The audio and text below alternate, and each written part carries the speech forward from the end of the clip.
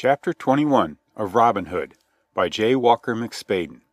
This recording is in the public domain.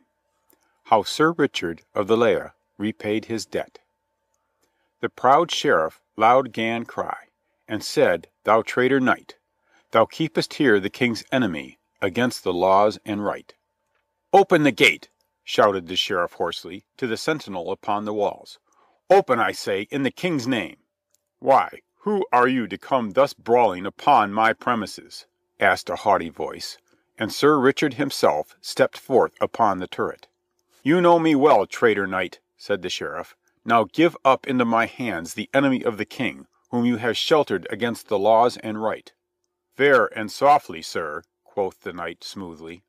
I well avow that I have done certain deeds this day, but I have done them upon my own land, which you now trespass upon, and I shall answer only to the king, whom God preserve, for my actions. Thou soft-spoken villain, said the sheriff, still in a towering passion. I also serve the king, and if these outlaws are not given up to me at once, I shall lay siege to the castle and burn it with fire. First show me your warrants, said Sir Richard curtly. My word is enough. Am I not sheriff of Nottingham? If you are, in sooth, retorted the knight, you should know that you have no authority within my lands unless you bear the king's order. In the meantime, go mend your manners, lording. And Sir Richard snapped his fingers and disappeared from the walls. The sheriff, after lingering a few moments longer in hope of further parley, was forced to withdraw, swearing fiercely.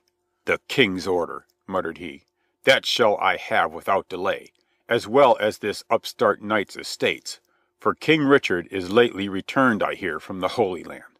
Meanwhile, the knight had gone back to Robin Hood, and the two men greeted each other right gladly. Well met, bold Robin, cried he, taking him in his arms. Well met indeed. The Lord has lately prospered me, and I was minded this day to ride forth and repay my debt to you. And so you have, answered Robin gaily. Nay, 'twas nothing, this small service, said the knight. I meant the moneys coming to you.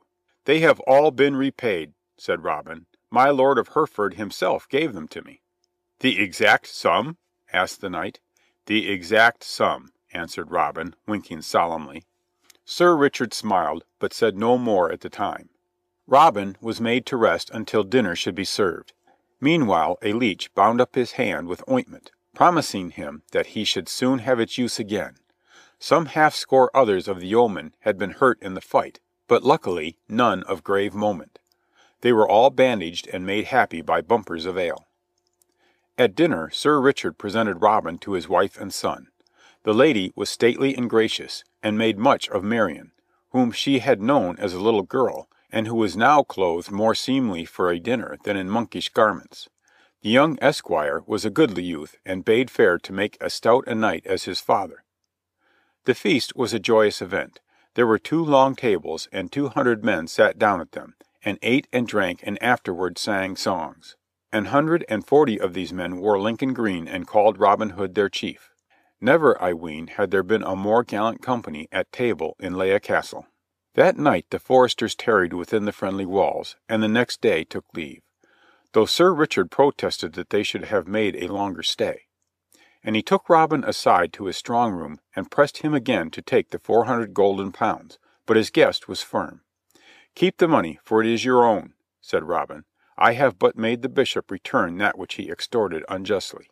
Sir Richard thanked him in a few earnest words, and asked him and all his men to visit the armory before they departed, and therein they saw, placed apart, 140 stout yew bows of cunning make, with fine waxen silk strings, and 140 sheaves of arrows. Every shaft was a just ell long, set with peacock feathers and notched with silver, and Sir Richard's fair lady came forward and with her own hands gave each yeoman a bow and a sheath.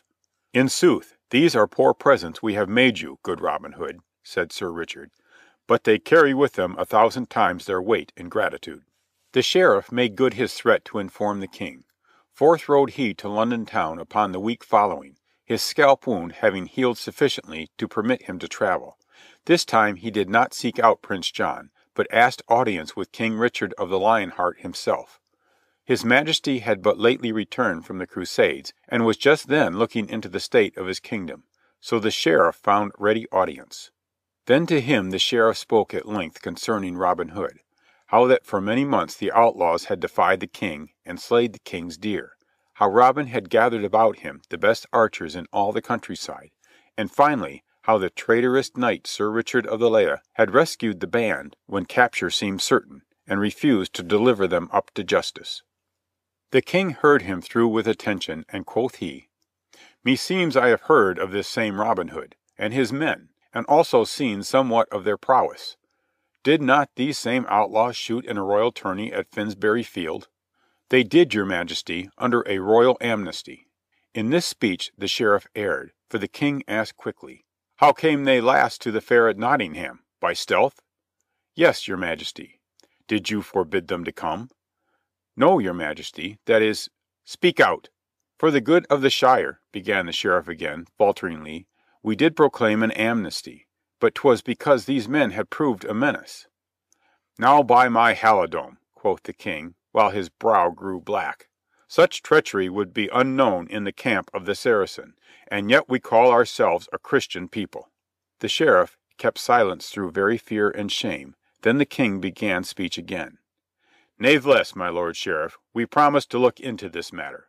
Those outlaws must be taught that there is but one King in England, and that he stands for the law."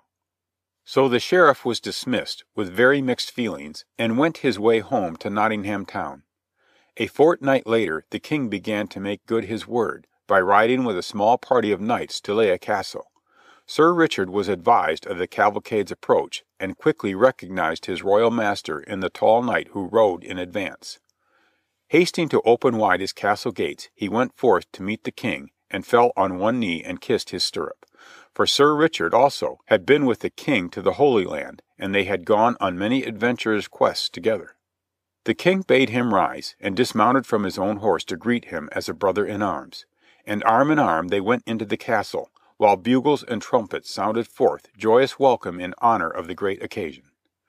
After the King had rested and supped, he turned upon the knight, and with grave face inquired, "What is this I hear about your castle's becoming a nest and harbor for outlaws?" The Sir Richard of the Lea, divining that the Sheriff had been at the King's ear with his story, made a clean breast of all he knew, how that the outlaws had befriended him in sore need, as they had befriended others, and how that he had given them only knightly protection in return.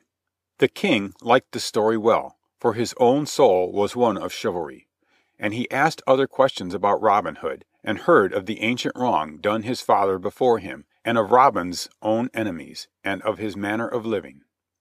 "In sooth," cried King Richard, springing up, "I must see this bold fellow for myself. And you will entertain my little company, and be ready to sally forth upon the second day, in quest of me if need were. I shall e'en fare alone into the greenwood to seek an adventure with him. But of this adventure you shall be told in the next tale, for I have already shown you how Sir Richard of the Lea repaid his debt with interest." So ends chapter 21.